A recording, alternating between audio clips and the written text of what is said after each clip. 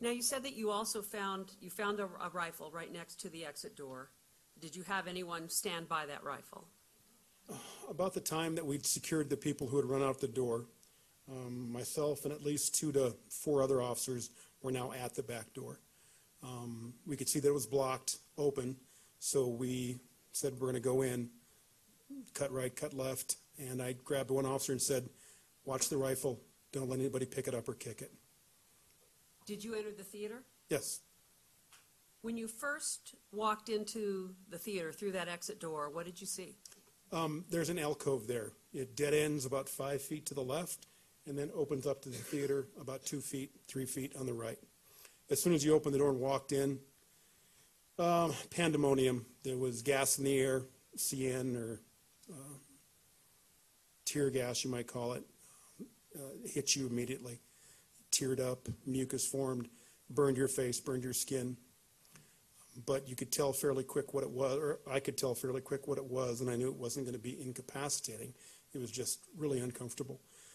It was dark. The movie was playing. There was a siren going off intermittently and white strobe lights.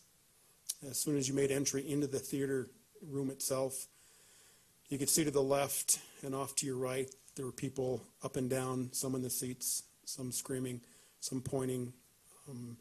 The noise was such that you could not hear much of anything except for the sirens, the claxtons.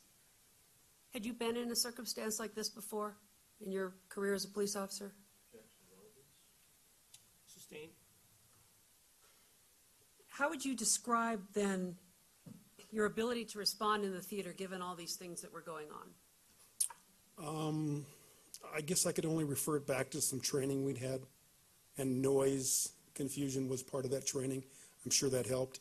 If I wanted someone to do someone, I had to grab them and tell them, yell at them, scream at them, take that exit, cover that side, go down this hallway. I should note that once we made it into the theater, once I came in the door, I saw officers to my left on the stairway starting to go up into the crowd area. So officers had made it in. Was it possible to be heard in the theater, to talk to a person? Talk, no.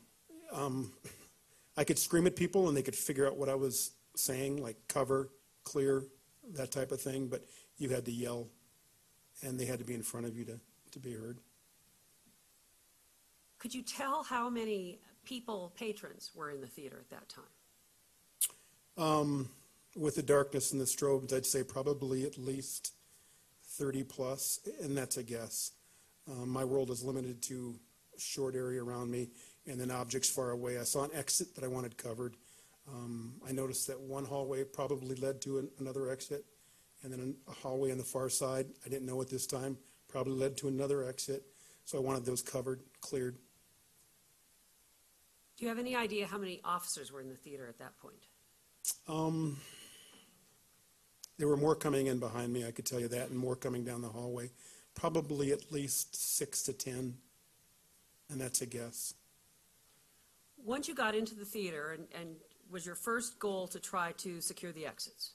Secure the exits, make sure that no one else is inside who's armed the best we can. No one was shooting, so we figured there probably wasn't.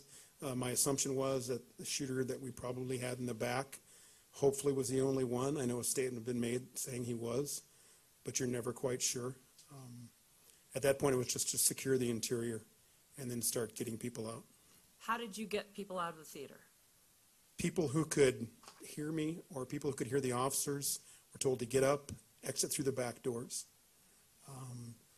As soon as they got outside, they were set down, told to sit down, visually cleared for the most part, making sure they didn't look like a shooter, they weren't armed, that type of thing. The ones that were moving, a lot of them had blood on them. As soon as we got them outside, you could tell that we needed to start some sort of triage.